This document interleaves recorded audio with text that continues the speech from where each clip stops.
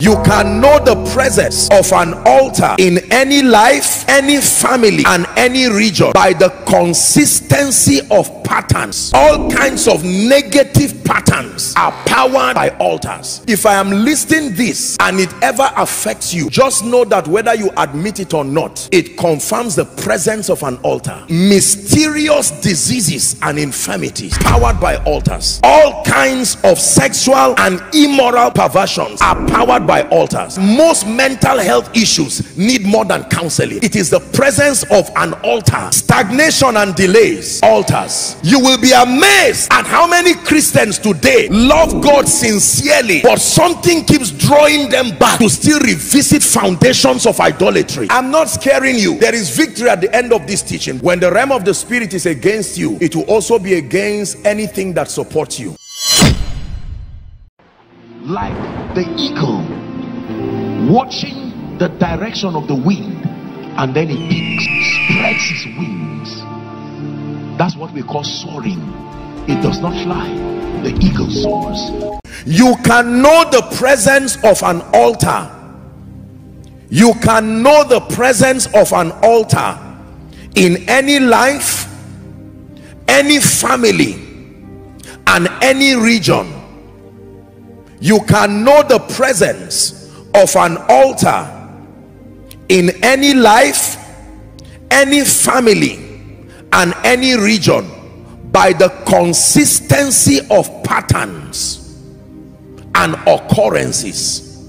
You can know the presence of an altar in any life, any family, and any region by the consistency of patterns and occurrences, whether good or bad. This is powerful. The consistency of patterns, the consistency of occurrences, whether they are good or bad, is the scriptural litmus test for the presence of an altar. Wow. You can know the presence of an altar in any life, in any family, in any region. That means if certain good things keep happening to you, regardless the surrounding circumstances, there is an altar that is powering that is happening. If certain evils and certain patterns keep reoccurring, regardless the effort you are putting, is because it is being powered by altars. Is someone listening? For example, salvation. Salvation is being powered by an altar. That is why any day and any time anyone confesses Jesus, you don't have to be there. An angel does not have to be there to supervise it. There is an altar already that supports that ordinance, that whosoever believes in the name of the Lord, that person shall be saved. And the altar that powers that statement is the very throne that God sits on. Are we together now? Yes. That means you don't need to travel from America to Nigeria to be saved, like to give your life to Jesus Christ. Regardless location, regardless time, regardless age, regardless gender, you can listen to a message of T.L. Osborne, even though the man has died, but the message is powered by an altar, because the truth is communicating there is from the word of God. And if you believe that message, you can repent there and give your life to Jesus, and the altar that was connected to that statement makes that statement true in your life immediately. If salvation were not powered by an altar, it would be impossible for all men to be saved.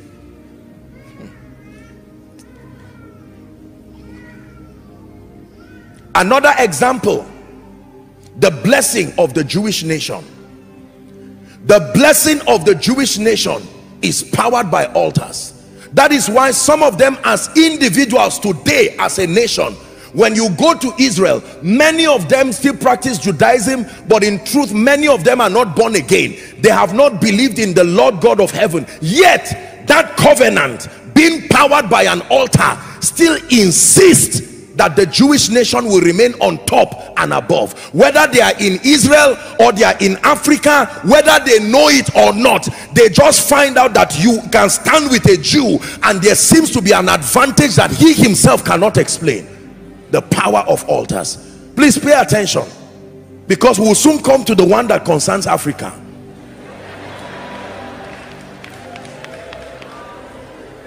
Are we together? Look up, please. Salvation is powered by an altar. That is why Jesus does not have to come physically and start running from room to room and say, look at me, I'm the Jesus you are talking about, are you interested? From one position and one location, the effect becomes the same everywhere his name is called. Now, an example of negative altars. Are you ready? The one we saw is an example of positive altars. An example of negative altars. All kinds of wrong addictions, all kinds of negative patterns are powered by altars. All kinds of wrong addictions, please write, all kinds of negative patterns are only there and remain because there are altars that power them. Let me list a few of them for you. Listen, if I am listing this and it ever affects you, just know that whether you admit it or not, it confirms the presence of an altar. Are you ready? Number one, mysterious diseases and infirmities. The presence of mysterious diseases and infirmities, whether as an individual or a family or a territory, powered by altars. Mysterious diseases and infirmities. Usually these diseases you see are also passed through the bloodline. Father had it, mother had it, brothers had it. Now there may be a medical explanation, and medicine is there as a symbol of God's mercy, but I am telling you, using higher spiritual intelligence, those sicknesses can only remain because of the presence of altars. Number two, all kinds of sexual perversions. Please write, all kinds of sexual and immoral perversions are powered by altars. It does not matter how sincere the victims are. That's not the issue. Is that there is an altar that powers it.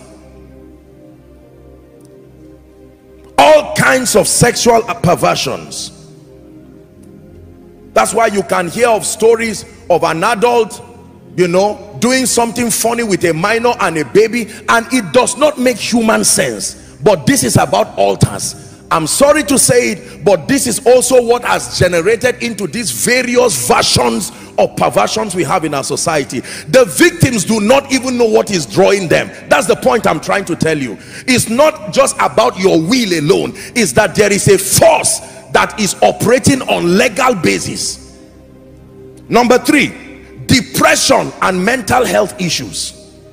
Most of this depression and mental health issues, now there are things that have to do with fatigue and all of that, but for most people, they do not know that most mental health issues need more than counseling. It is the presence of an altar. When Jesus saw madmen, listen, watch what the madman in Gadara, notice what the spirit did. He was always hiding in caves and hurting himself. Depression and mental health issues. Number four, witchcraft and idol worship. Here you go. Witchcraft and idol worship. You will be amazed at how many Christians today love God sincerely, but something keeps drawing them back to still revisit foundations of idolatry.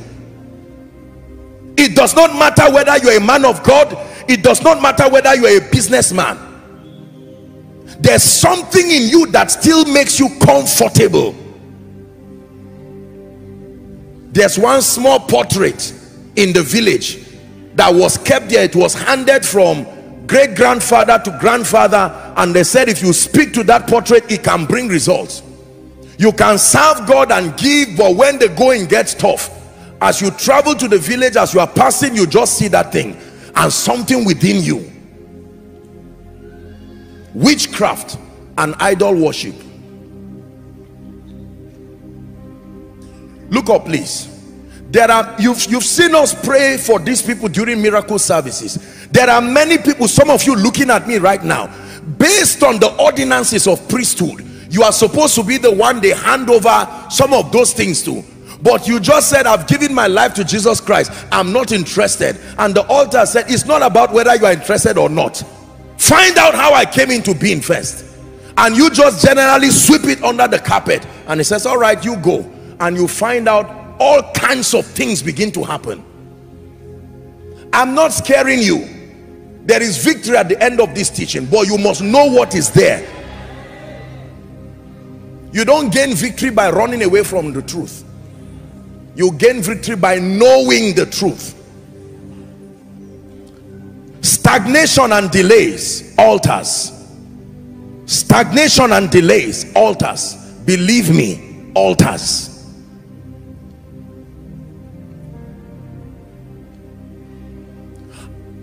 Near success syndrome. Have you seen that happen to people? I look for a word. There's no better word that captures it the way I want. If I bring all this English, you will not really get it. I need you to get it the way it is. Near success syndrome, that people see it but never possess it. There are people like that. You do an interview to the last point, then you don't go again. You start a business and negotiate to the last point, then you don't go again. You will always see the beginning of things but never see the end of them. It's an altar, believe me. You can look around and know people in your life who are excellent starters, but the power to continue and even finish anything is not there. They can start 30 businesses, they will never be able to keep one past 2 or 3 months. They can start different companies, they can even start ministries, and yet it does not work. Altars. Barrenness and short-lived success. Barrenness of all kinds, especially biological barrenness now, and short-lived success. Short-lived success, that means you enjoy every blessing but it does not last. There are some of you here, the moment you see good things happen to you, you even start crying, because you know as a track record that good things never remain. You buy a car, as soon as you are rejoicing, in 2 weeks that car will now hit a convoy. Are we together? They will bring you out and say you should sit down on the ground first, and you find, what is wrong with me? As soon as you are preparing to go abroad, your visa just comes out. Next thing you will see police, they will say theft was happening somewhere, and they join you with all those to interrogate. For the next 2 months your passport has been seized until you find out what is going on. I know you may be laughing, but pay attention. Short-lived success. Barrenness. How many people do you find there's nothing medically wrong with them? There is no reason why they should not have children. Some of them may go as far as getting pregnant, and if you ask them and they are honest, they will tell you about their experiences. Somewhere within that pregnancy period, here come strangers, visitors in the night, either molesting them or doing some kind of thing, and that ends it.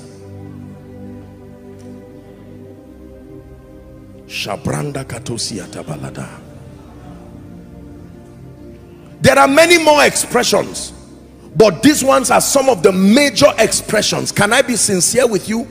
There are pastors who are victims of altars. There are families that are victims of altars. This thing does not necessarily have to do with being a wicked person or being kind.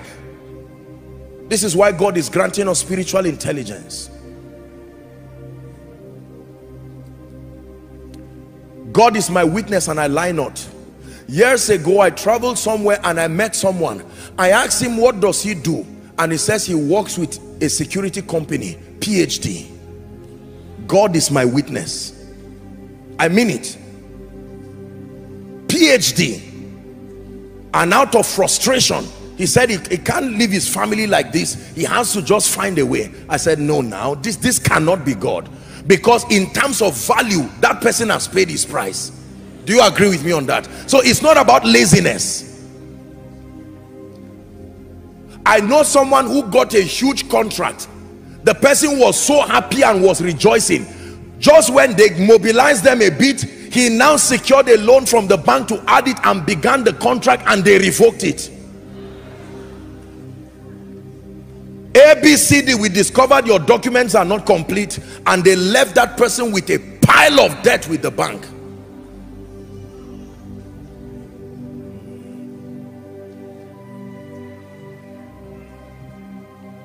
In the name of Jesus Christ, everything that is not of God and everything being powered by any altar, this is the night where we will scatter it once and for all. Please sit down. Hallelujah.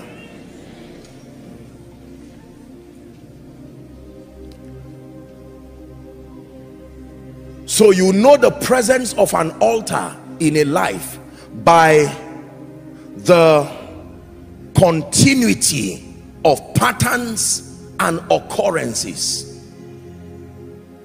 Not to play with your mind, but great grandmother was raped, grandmother was raped, mother was raped. Different scenarios, the same effect. It is more than just coincidences. You are the only one who is calling it coincidences. Have you seen people who spend 10-15 years abroad, even 20 years, and you go and find them in the village sitting down, and you are saying, sir, tell me the story. They will tell you, in 19 this and that, I was in America, I was the friend with the mayor, I was a friend with this one, I even got an award. They will take you back to enter into that clay house and show you all the things, and you are saying, from whence cometh this poverty? And he said, my dear son, you don't know. And the young man will be gyrating, just a fresh born again person, and say, it doesn't matter, I pity you, and return back 10 years later to that same place and wonder what is wrong.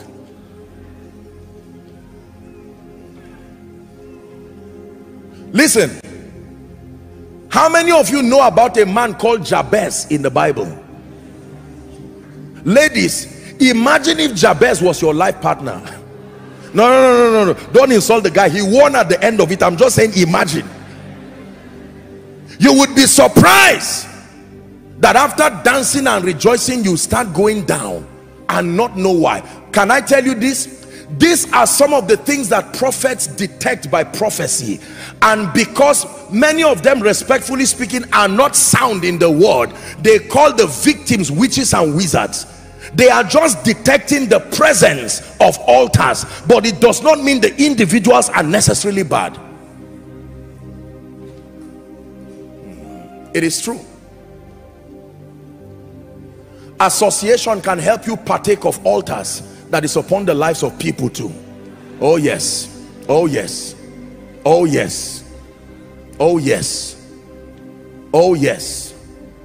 When the realm of the spirit is against you, it will also be against anything that supports you. When God was against Jonah, remember Jonah chapter 1, Jonah was running away. He simply entered a boat. All the people who were the passengers there did not know that such and such a person. Now forget who was against him. The most important thing is that the realm of the spirit was against him. You would think he only jumped into the belly of the fish alone, but they had lost things because of one person. The same way Jesus was inside a boat, and those who would have died were preserved because of his presence. Do you know the meaning of that? It means because of what you are learning tonight, everybody around you will now finally be a partaker of this blessing. In the name of Jesus Christ. The formula always remains that when he sends a word to Jacob, he intends that it lightens upon Israel. So for some of you, as you are listening right now, the Holy Ghost is telling you, this is what I've been trying to tell you. Are you seeing what kept mama down? Are you seeing what kept your dad? What kept your siblings? Now you are the reed that God is taking out of fire. It's important to pay attention for the sake of those who have gone ahead of you, and for the sake of those who are coming. Please sit down. Go and read the history of America and find out that when that nation was about to be born, they erected an altar and called upon the name of the Lord officially and said, God, we are officially saying you are the God. That's why regardless what happens, that altar still speaks. Because based on the law of cause and effect, many nations should not be where they are economically, yet there is an altar that seems to veto these limitations. Hallelujah. Now please look up. Many of our forefathers, great-grandfathers in and territories, from the sincerity of their heart, many of them out of fear of being victims of wars, poverty and whatever, many of them went to meet the devil, because it was these deities that many of them knew. And so they met them on legal basis and had all kinds of fraternities and partnerships. And different altars were enacted. Today, the people who were part of that program are long gone. But altar does not know time. No. 10 years is only 10 years to you. 200 years is only 200 years to you. Read your Bible. Where Jacob had an encounter in chapter 28, that was where Abraham built an altar. Abraham built an altar there. Now his grandson came there and slept in the night. Whether he slept or not, that altar was working every day. It just so happened that he now slept and found something that was already, there was a procession, angels ascending and descending.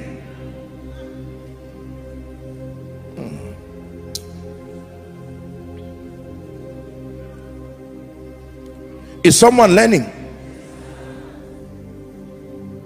Altars can affect individuals. Altars can affect families. The same way authentic godly altars. Listen, there are many people who turned their homes into altars. They were not very born again, but they supported missionaries. They turned spaces in their houses to become a place for missionaries to come and stay during crusades. They did not know what they were doing, and some of those missionaries prayed there in their silence and said, oh God, I am praying that long after I am gone, let the great-grandchildren of these people not know shame, since they supported the gospel. You will find one rough boy one day roaming around, not being interested in Jesus, and the speakings from that altar will come and fish him. He will find his way to a crusade ground, and you'll be wondering what happened. Have you seen many people who are not serious with God, and yet it seems like God cannot leave them? They will run away, you will still find them. When you want to prophesy, they are the first you will bring out, and they are not serious. You yourself will be annoyed and say, what is this thing that God is always looking for them?